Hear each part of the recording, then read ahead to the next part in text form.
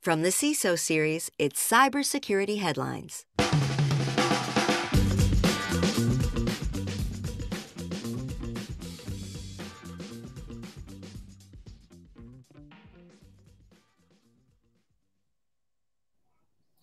Signal adds quantum-resistant encryption. Microsoft has a double tough week with GitHub and Xbox. And Cisco buys Splunk for $28 billion in cash. These are some of the stories that my colleagues and I have been bringing to you on this week's cybersecurity headlines. And now we'll get a chance for some insight, some opinion, and most certainly some expertise on these stories and more from our returning guest, Shawn Bowen, the CISO at World Kinect Corporation, making his fifth appearance. Shawn, how does it feel to be in the Five Timers Club? Thank you. This is something I look forward to. I hope that I can get on the show every week, but apparently you guys have to come up with new hosts every once in a while. People don't want to listen to me. So I'm excited to do 5 here. And I think this would be 14 for the collective series. And then in 2 weeks, I'm showing up again.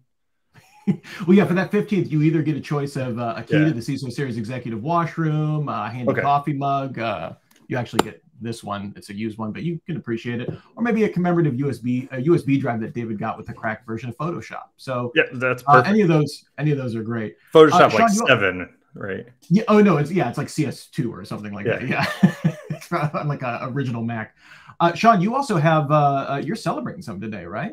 I am. So thanks. It's my 5th anniversary. So happy anniversary, Danae. Thank you for putting up with me all these years. We love it. The other thing we're celebrating today is our sponsor, Hyperproof. It's not just a GRC platform. It's a get work done platform. All the celebrations now done. We're going to invite you to join us on YouTube Live to go to CISOseries.com. You can hit that events drop down. Look for the cybersecurity headlines, week in review image. It is the 3rd one down. You can also subscribe to CISO Series on YouTube, and you'll know when we go live. And if you're watching us live, contribute with your comments in our chat. We've already got James Driscoll asking questions. We got Kevin Farrell showing up there. We've got all sorts of people checking it out. So we want you to join in on that every single week. We've got about 20 minutes, though. I'm not going to wait for everybody to pile in the chat room. We've got about 20 minutes. So let's get into the news. First one here, one of the big stories of the week, DHS Council seeks to simplify cyber incident reporting rules. On Tuesday, the Department of Homeland Security's, or DHS, as known in the biz, Cyber Incident Reporting Council delivered a 100-page report that recommends revamping cyber incident reporting requirements imposed upon U.S. critical infrastructure operators. The report found that critical infrastructure entities face a dizzying 45 active reporting requirements from 22 different federal agencies, with an additional 5 under consideration. Harmonizing these requirements is expected to help both the private sector and federal government better understand the threat landscape while helping them prioritize their efforts. This seems like it's going to be a multi-year initiative. Shawn, this touches on your day-to-day. What are your thoughts?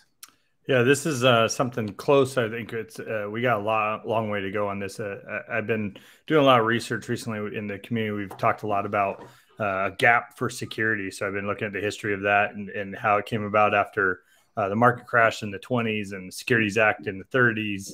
And then, we had SOX in 2000, right? So it's taken a lot of years for the financial sector, which is math, and math really hasn't changed too much unless you're doing that Common Core stuff. But it hasn't really changed much. And we've taken this many years to kind of get a formalized way to do work so that CFOs can report. And we have a lot of problems in the security space where we have issues coming out. We have the recent SEC rules. We have what's going on with Tim at SolarWinds and in the Wells notice. And we need to have this.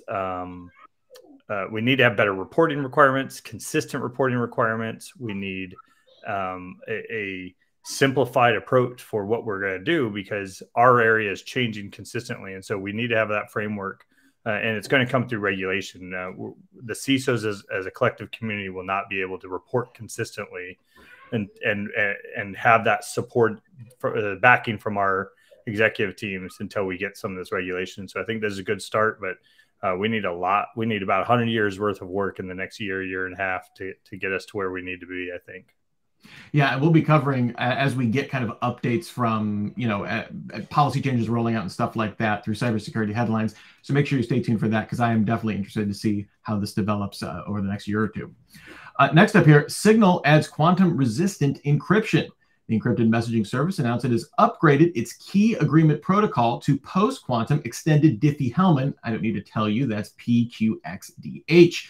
This uses both its previously utilized protocol, X3DH, and the NIST-approved post-quantum key encapsulation mechanism, Crystal's Kyber. Signal said it would not entirely replace its existing elliptic curve cryptography foundations, but said it believes Crystal's Kyber is a solid foundation for the future. So they're kind of rolling this into their existing stuff, not a wholesale replacement. Shawn, Signal has always been open about its end-to-end encryption. It's one of the big draws of the app and the service, and it seems to have taken a big leap forward with PQXDH. I'm curious what's your take on this? You've said so many letters, and James Driscoll posted something about Crystal's Kyber. I'm looking it up on the internet, and yeah, there's going to be flaws. We're going to have several different issues as we move forward. That's just the nature of the business. I mean, we still have flaws from the 90s show up in some of our protocols that we detect years later. But it's the right step. And one thing I do really appreciate about Signal is its transparency. We've in the last couple of years, we've talked a lot about transparency with SBOMs and being, our supply chain transparency. And this type of transparency is what we need to have through all of our products.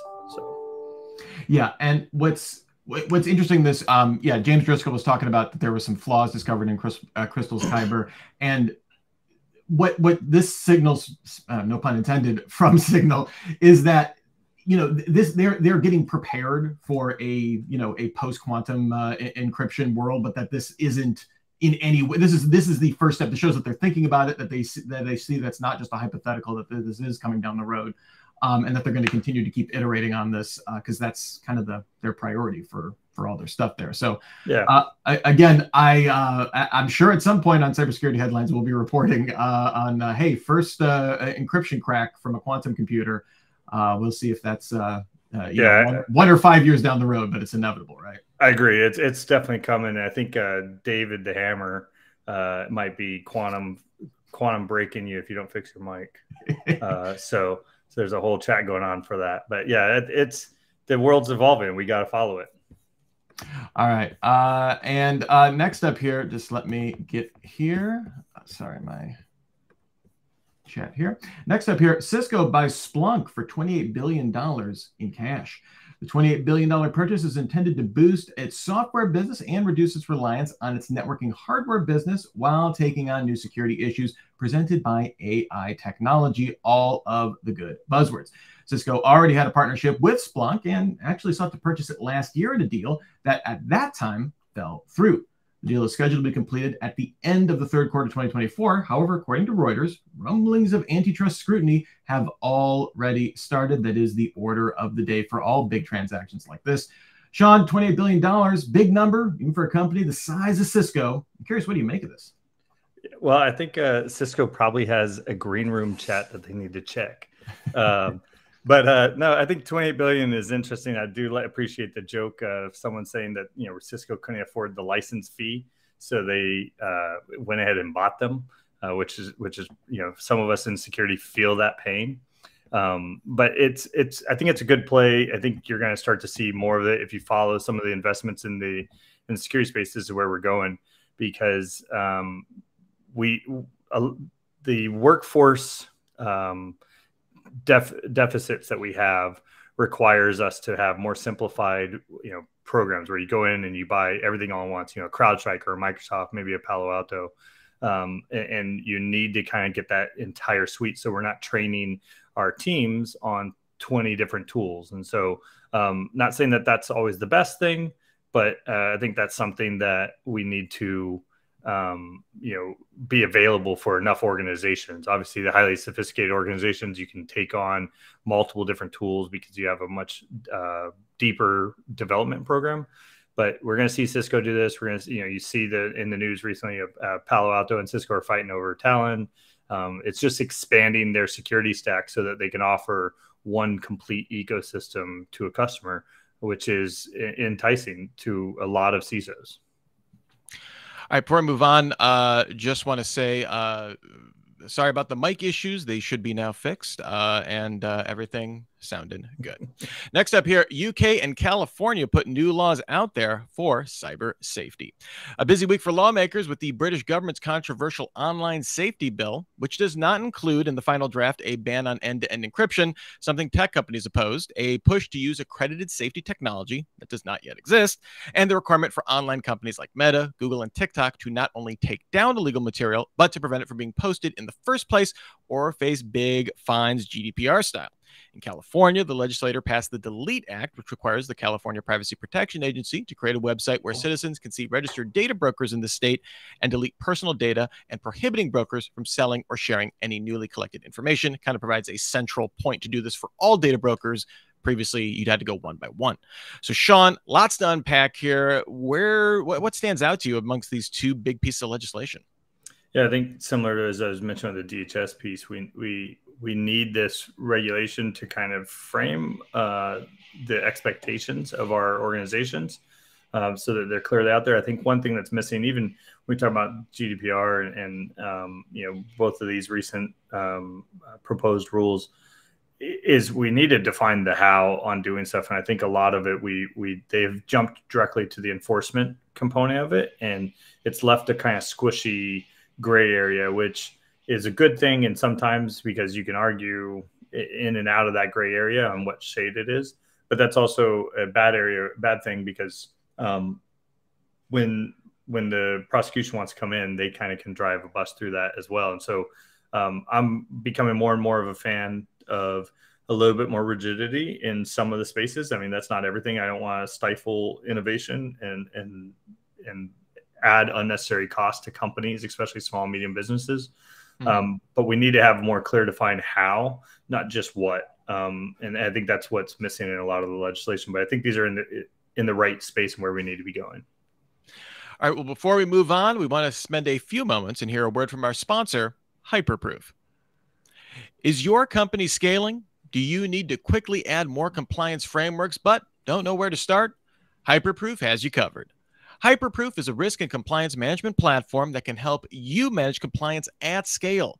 With Hyperproof, you can quickly add new frameworks, crosswalk controls between frameworks, view your risk posture, and manage your risks all in one place. Visit hyperproof.io to get started today.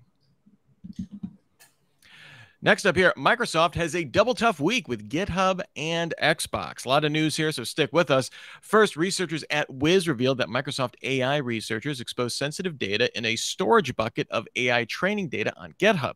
The researchers intended to share image recognition models. However, misconfigured permissions granted access to 38 terabytes of data, and this included things like private keys, passwords, and over 30,000 internal Teams messages. Then, late Monday evening, what some are describing as the biggest leak in Xbox history, apparently it stemmed from Microsoft's dealings with the FTC related to the Activision Blizzard acquisition, which seems set to close now, by the way. In this case, Microsoft appears to have also accidentally uploaded a series of highly sensitive PDFs and slides that revealed Microsoft's plans for Xbox, and this included things like new game consoles, Game Pass fees, expected subscriber growth rates, and a list of upcoming games, and also acquisition details about potentially buying Nintendo. On Tuesday, the FTC confirmed that Microsoft was responsible for the errant file download or the file upload, quoting the vaunted Shaggy defense. So, Shawn, not looking to pick on Microsoft directly, but both of these situations point to accidental release of confidential information. Humans make mistakes, of course, but in your work, do you see weaknesses in the systems that make these expensive mistakes just too easy? Is this a systemic issue, or is this a you click the wrong button kind of thing? Yeah, it's a combination. I think it's it's both. I think it's both, frankly. And Microsoft's. It's easy to pick on Microsoft because it's one company and we can kind of pick on. But you think of the breadth of what they offer. They're multiple different companies, and that doesn't excuse them from these types of problems, but it makes it easier to target them. The problems that you see in both these cases were definitely either human error in the sense of either they don't know what they're doing or they weren't thinking through the process. I'm a big fan of Checklist Manifesto, the book, talking about going through checklists, and some things just require checklists, and people need to follow them. And that means literally pull out the checkbook. Doesn't matter how smart you think you are, pull out the checklist and go through that checklist and it reduces some of this. Now it's interesting because they uploaded it to an external website. I don't know if they would have how they would execute a checklist on that. I think the GitHub one, they could have done a little bit better checklist or two-person verification around sensitive data. I think the sprawl that we have of data in the world, just in general, and people not have an association with it. When we talk about risk, humans can associate physical harm very easily. Like if you see your leg, being dismembered, that's very easy. You go, oh, that's very clear. That's a risk. But data movement and IT stuff, we don't really understand it, human wise, we don't really understand the pain of it until you've gone through lost data of your, compromised identities or a breach where you're working full time, recovering, stuff like that. Like until you've lived through it, people aren't able to really comprehend. And I think we're going to continue making mistakes like this. And it doesn't matter how many checks we put in place. There's the rushing and accelerating through things that people are always going to do, that we just need to figure out a way to slow that down, be more methodical. And that's just a human thing. And in our world, we expect things yesterday with almost everything. So it's hard to sit down and just think and that be a good day of just, I spent the day thinking, right? So yeah, definitely need more of those going forward. Next up here, ransomware hits trucking software provider. New Jersey-based Orbcom disclosed last Friday a ransomware attack that occurred on September 6th impacted their fleet manager platform and BT product line.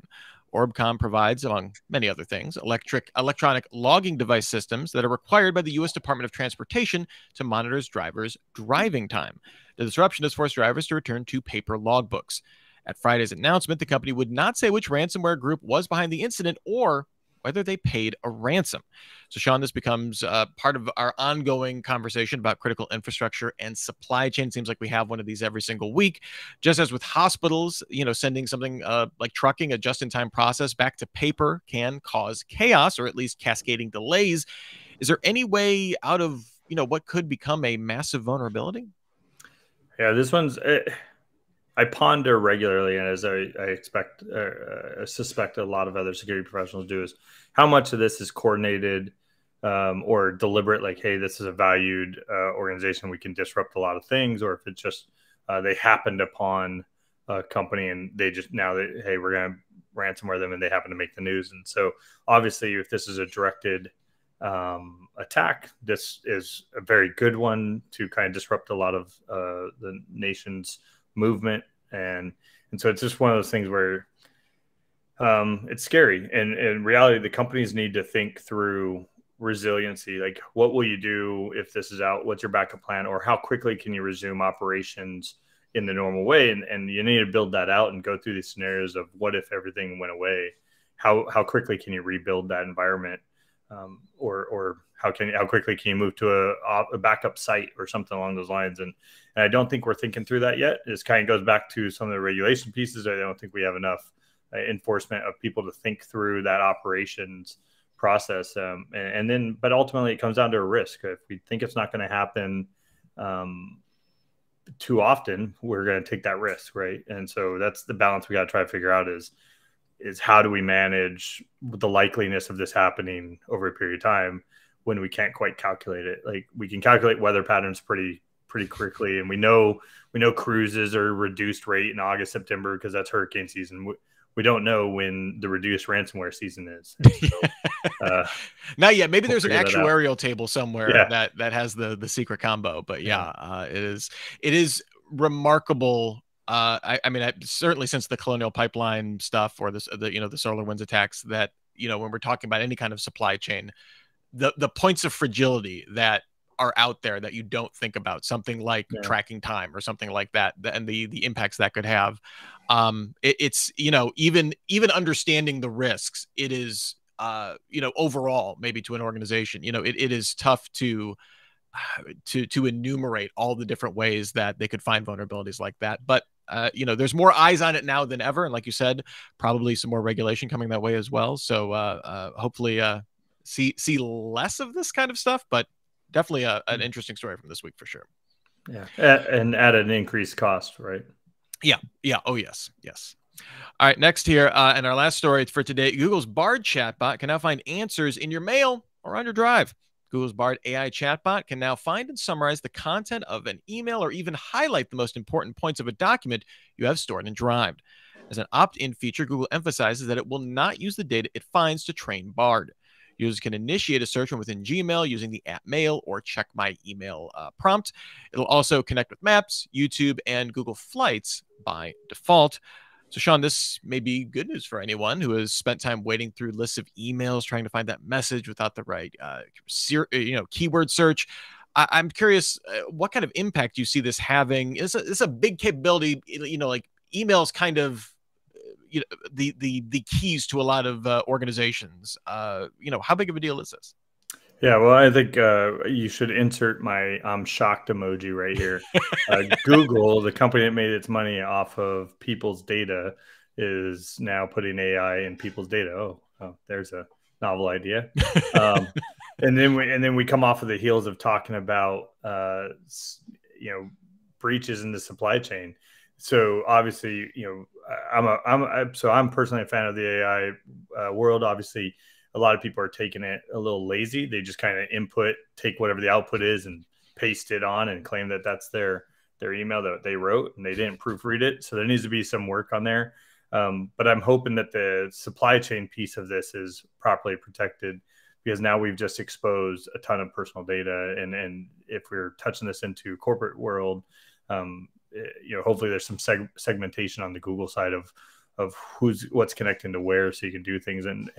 But ultimately, I'm a fan of this. We're going to see, I think Microsoft's Windows 11 23H2 is going to have some AI built into the operating system in the next month or two. And so we're going to see this naturally, that things are going to start to come to our local systems. And that's the way we're going. We're going to have to do this, and it's going to hopefully make us all better as long as we learn what we're using.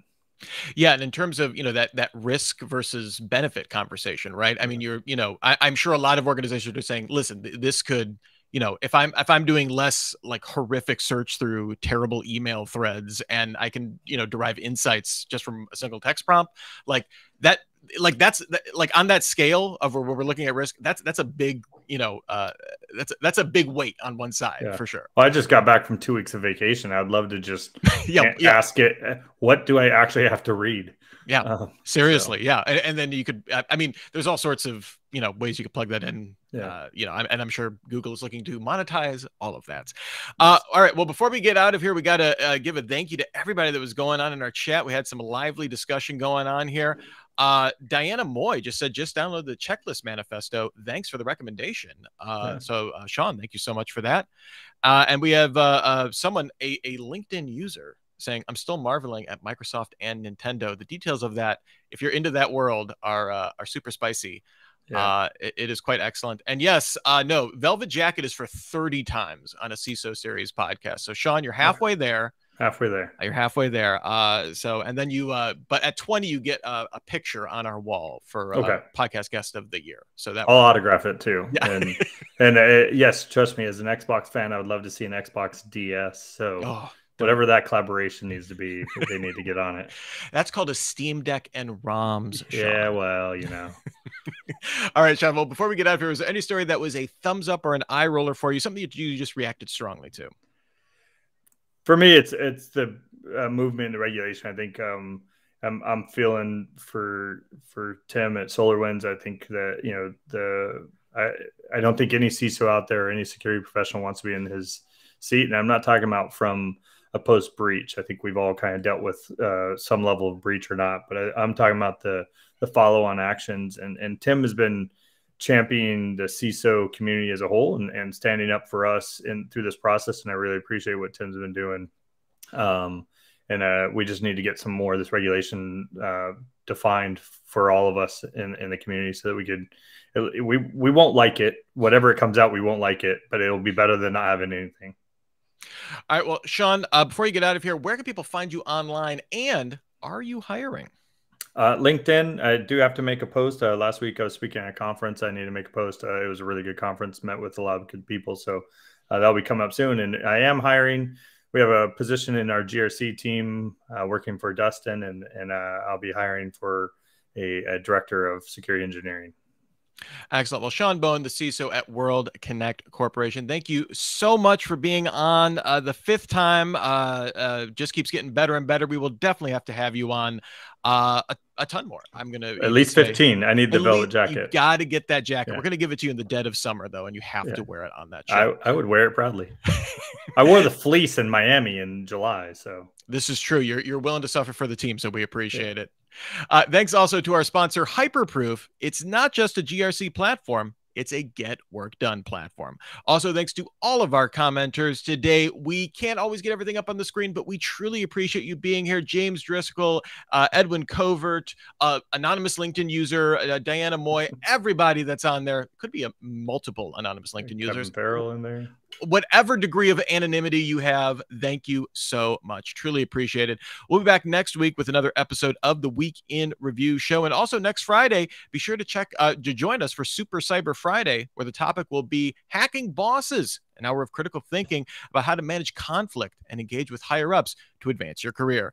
Check out CISOseries.com and the events tab to register. And in the meantime, of course, you can get your daily news fix through cybersecurity headlines. Every single day, give us about 6 minutes. We'll get you all caught up.